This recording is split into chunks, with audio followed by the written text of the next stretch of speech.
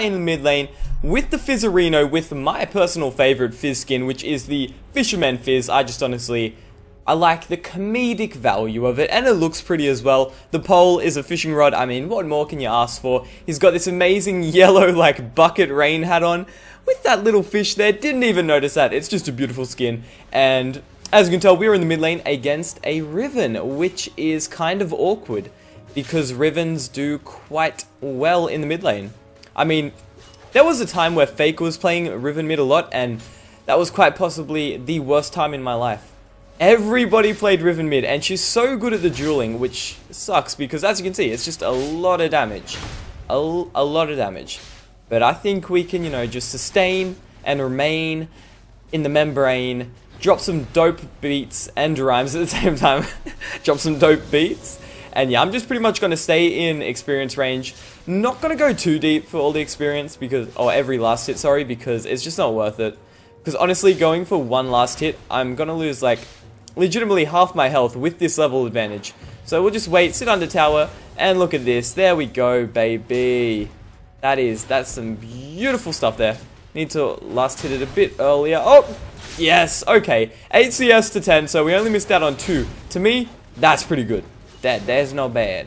Alright, there we go. Now is getting screwed up. But we didn't die, and we do have that crystalline in 3 pots. And all she has is 1 pot, so if we get a bit of poke off, as long as she cannot sustain it, we gonna be good, bro. We gonna be good. I'm gonna use my E and go for the engage here, just so I can get the cannon minion. But as you see, I lost half my health. She lost like 1/3, so not too bad, I guess. Actually, that went better than expected. And the thing is, I knew my E was gonna end up getting me the cannon minion, so I was like, this will be alright.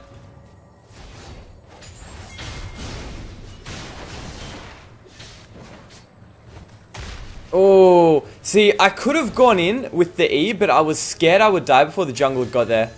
Bit of a bitch play, but I see he's coming around. Oh no. Oh no. Oh no. What can I do here? What can I do?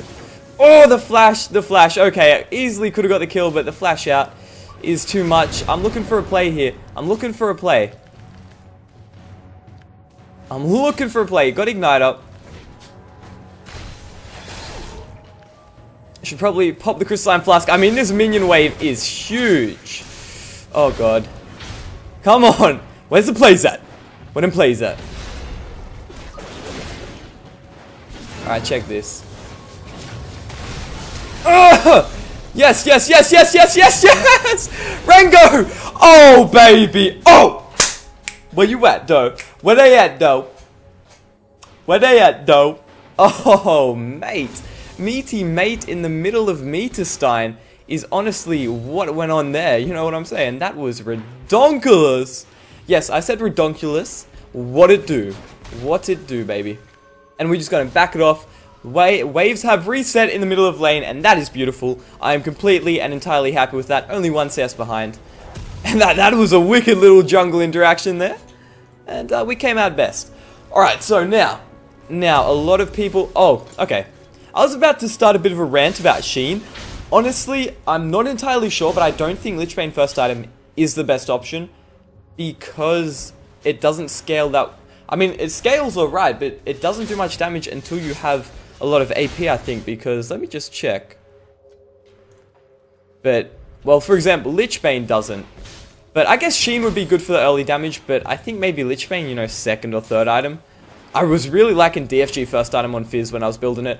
But regardless, it doesn't matter. Any of that doesn't matter because I want to get that Seeker's Arm Guard as the first item. Whenever you're playing against AD mids, whether it's Yasuo, Riven, Zed, or Jace, you want this beautiful baby. And it's kind of like Rod of Ages. A lot of people don't realize that it actually stacks up. Great bait, mate. Oh, okay. Almost a great bait, mate.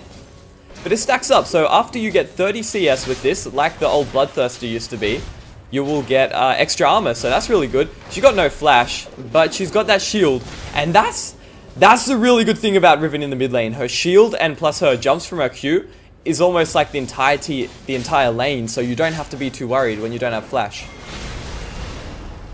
Oh, I'm scared of going for the Riven. He's got this alone, he doesn't need me. I was scared this shit was gonna like do a lot of damage when I was trying to get to the Kha'Zix. Oh. Crystalline Flask!